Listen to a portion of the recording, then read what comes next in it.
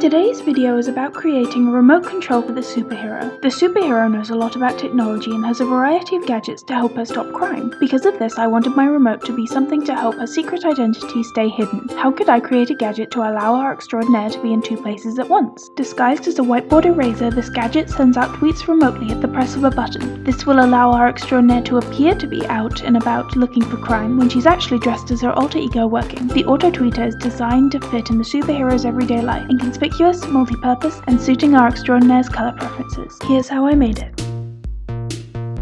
I started by making a basic cuboid out of cardboard to house the little bit circuit, making sure it all fit in neatly and easily.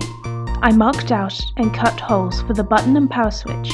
It was important to cut these holes as accurately as possible, otherwise the remote may not be easy to use.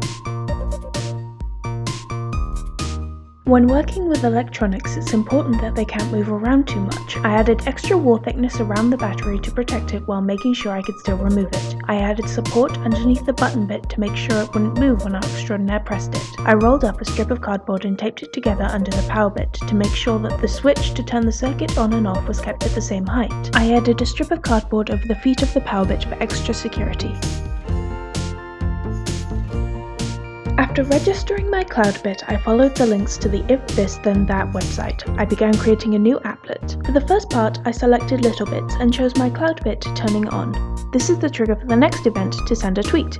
I connected to PowerGirl's Twitter account, wrote an appropriate tweet and clicked finish. I covered the outside of the gadget in a smooth layer of masking tape before painting it black and leaving it to dry overnight. I created and printed out a design to be glued onto the front of the auto-tweeter to help disguise the button.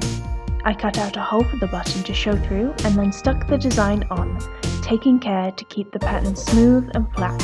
Finally, I cut away the excess paper.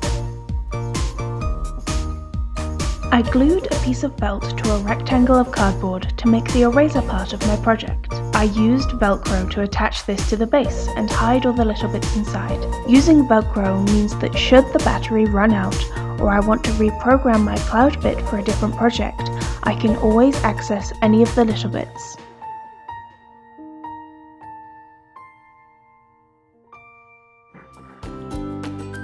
If this video inspired you, be sure to like, share, and subscribe. If you want to make this at home, links to the instructions and the Extraordinaires Design Studio are in the description below. Thanks for watching.